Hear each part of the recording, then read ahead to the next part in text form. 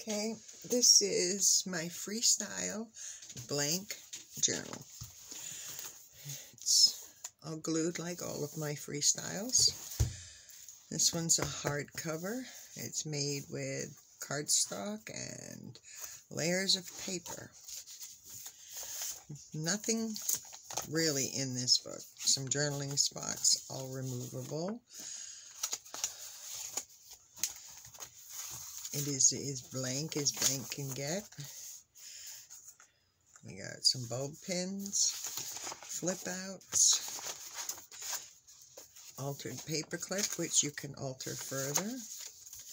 It is intended for this book to be finished by somebody else, and it was very hard to put down because it's a lot of fun.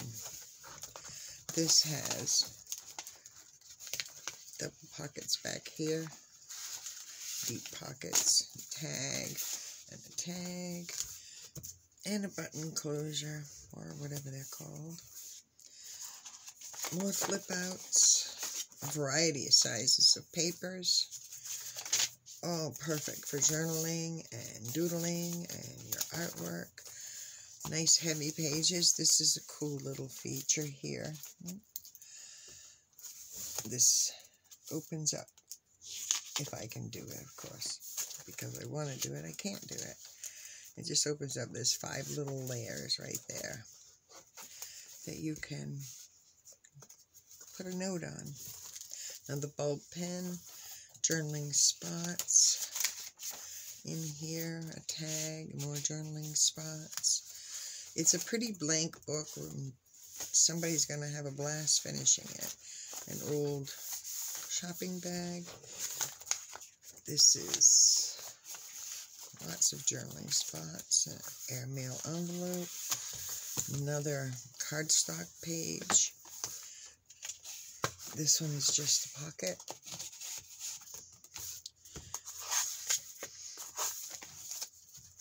Another flip out. There's a few flip outs in this one.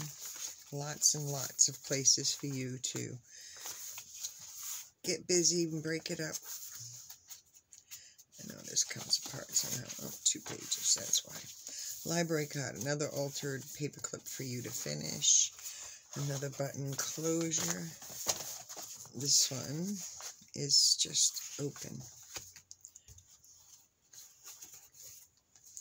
Then you have a shipping envelope. Some papers have, what do you want to call them, staining on them, like this one here. And a little tinge of blue. I know there's some in here with the tinges of red. But they're all stained or naturally aged. This is another shipping envelope, but we altered it. And in here I have, what do you want to call it? Oh, come out.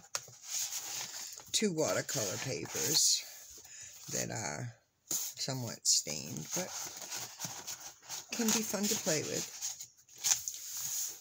And then the back of the book. It is very, very plain. I hope whoever purchases it has a great imagination. Thank you.